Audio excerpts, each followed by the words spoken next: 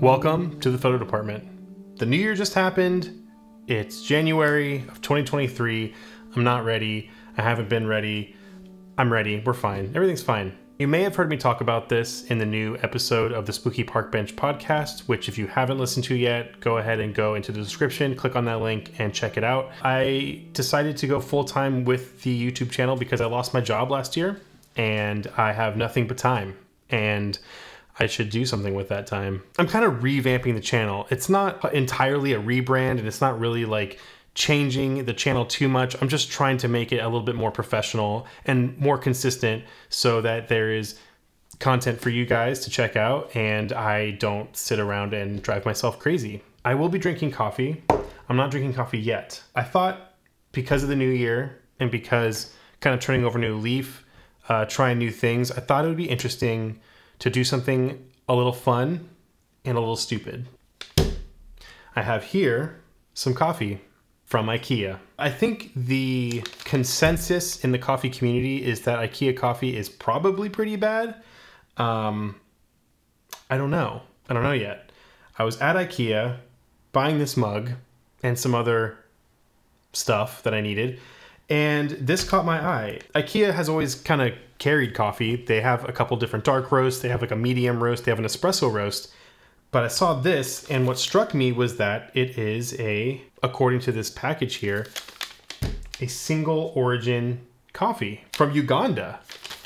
I've never had a Ugandan coffee, or I can't remember if I have, but this, I'm curious. I'm puzzled, but I'm very curious. Is this gonna be any good? I don't know. The package doesn't have a ton of information. So it's a single origin, White Nile, whatever that means, from Uganda. Ground coffee, medium roast, organic. Don't know if that's true or not. A 3 for acidity, a 3 for body, and a 3 for roasting, which I guess means roast level or roast depth or something. I'm not sure how to quantify those things, but we're gonna try. I'm assuming these are the scale is against other coffee that IKEA carries. But yeah, I'm gonna try this. Unfortunately, it is pre-ground.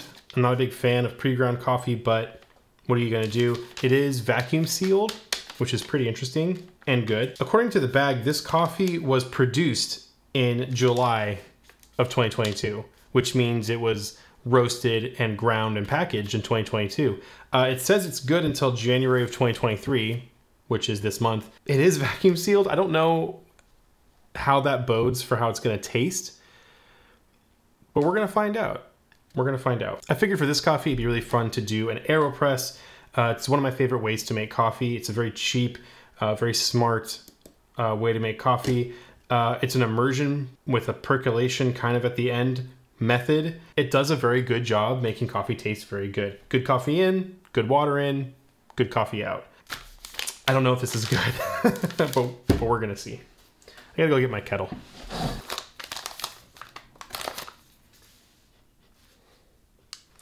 It smells like coffee. It kind of smells like maybe what Folgers would smell like. It's ground pretty reasonably. It's not super fine, but it's probably right around what I would do for, you know, a V60 or an AeroPress. I'm gonna use James Hoffman's recipe for the AeroPress. I'm gonna do 11 grams of coffee to 200 grams of water, and that should give us a delicious cup. Again, if this coffee's any good. Okay, let's go.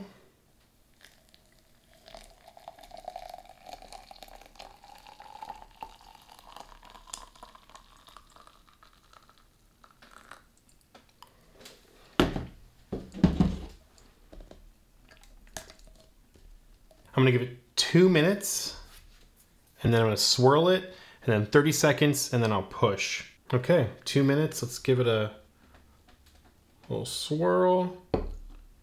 Okay, 30 more seconds and then coffee. All right, 30 seconds is over.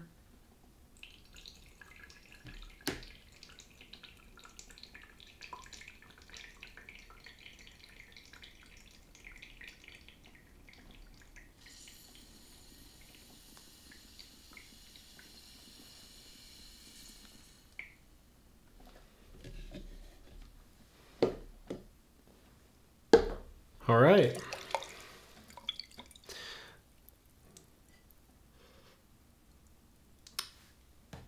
it just smells like a very pedestrian coffee, like something you'd get at a diner or like instant Folgers or something. It doesn't smell bad.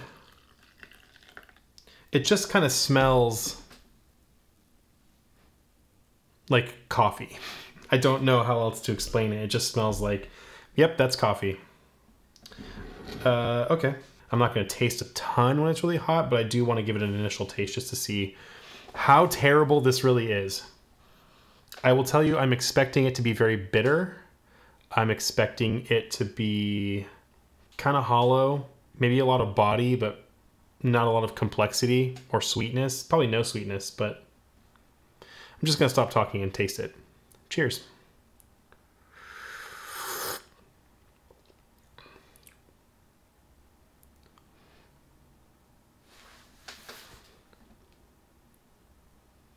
Huh. Wait a second.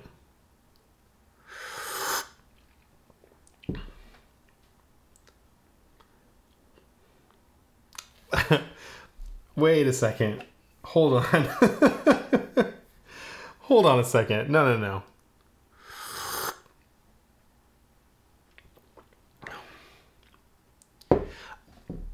Oh man. It's not bad. Oh, weird. It's not bad. It's not bad at all.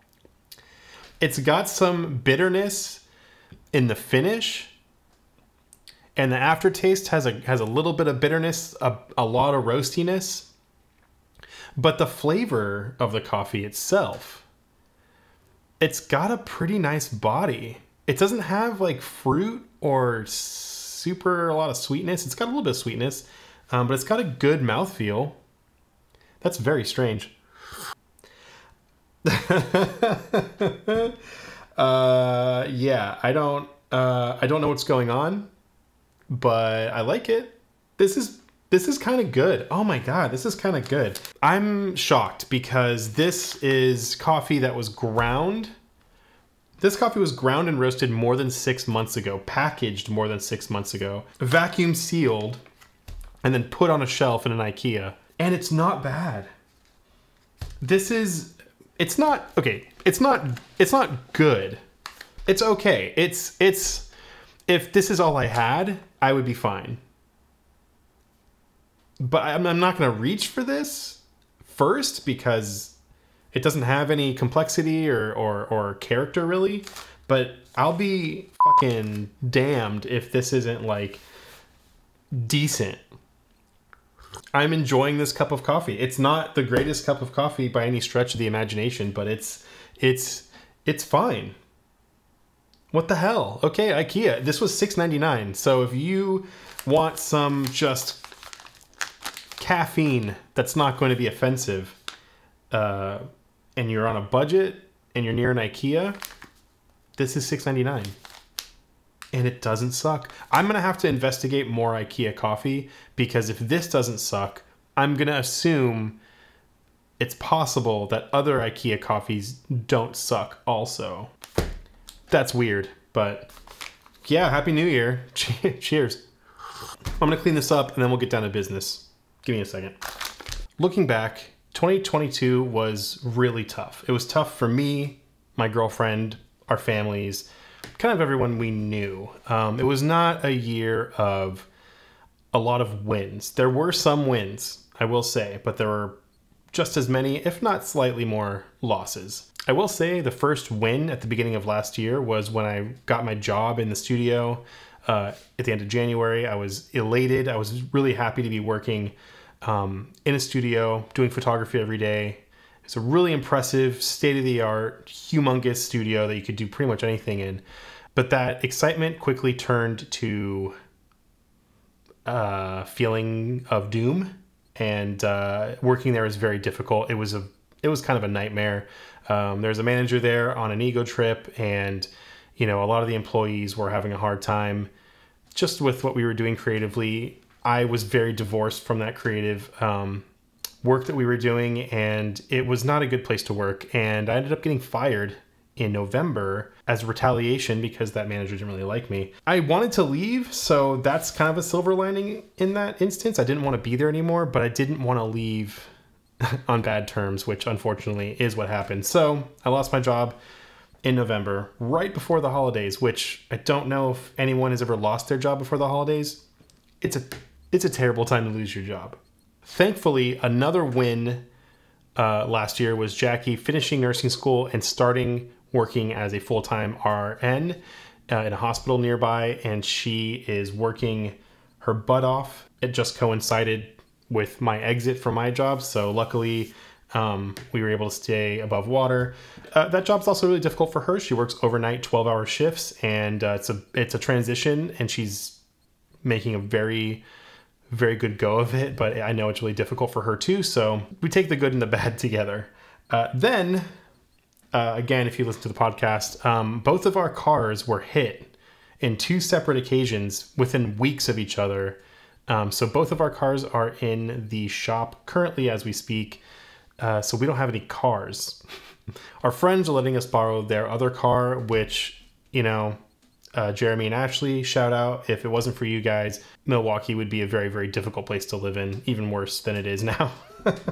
So thank you guys. So because of all that, because of all the hardship that we've had this last year, because of how rough it was for everybody, Jackie had the idea of taking a little trip for a couple of days up to the northwestern part of Wisconsin to a little rural town called Wild Rose, and we rented a cabin and stayed there, and it was snowing, so it was like a winter wonderland, and it was really great. It was a very much needed break from the day-to-day here in Milwaukee proper. Yeah, of course we took some cameras. We took a bunch of cameras. We took my RB67, but, well, that one back here. I don't know if you can see that. We also took my speed graphic. And then Jackie took her XA, and we brought a bunch of film, and we didn't make it a point. Like, this trip wasn't specifically to take photos, but we wanted to take photos while we were there because of all the snow, because we're going to be out in the woods. And I was very excited about the possibility of taking some very cool, outdoorsy, beautiful pictures. My favorite work has been done on slide film, and I'm really gravitating towards shooting more slide film. So I decided on this trip to bring some Ektachrome sheet film for the 4x5, and then I brought a couple rolls of Fuji Provia to shoot in my RB67, as well as I think a roll of Portra 400 in 220. We got a late start, so we arrived later in the evening and immediately made shin ramen noodles, which is always the move. Got a good night's sleep, and then woke up the next day to a beautiful winter landscape and drove around looking for things to photograph, and I'll let the photos speak for themselves.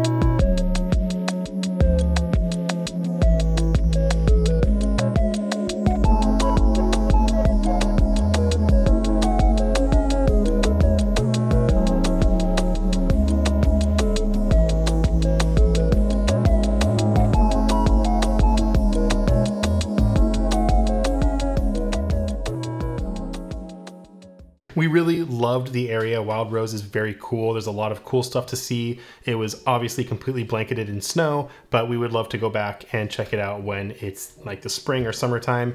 We had a great time in the little cabin. Klaus had a great time pooping all over the winter landscape, and it was just really nice to get away.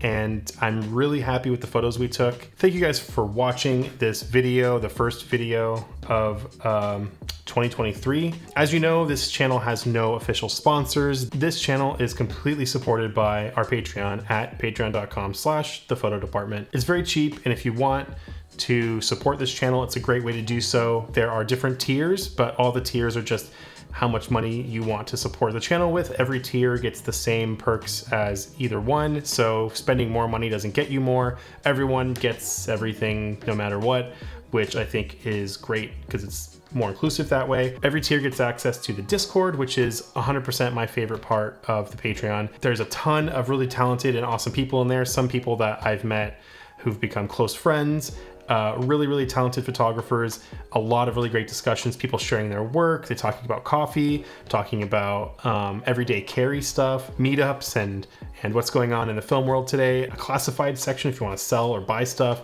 It's just a really great place that has really kept me going over this last year. There are a lot of perks also with the Discord, like I will give away film, or there will be live streams. So yeah, it's really worth it if you want to help support this channel. Again, it's patreon.com/thephotodepartment. The link is in the description.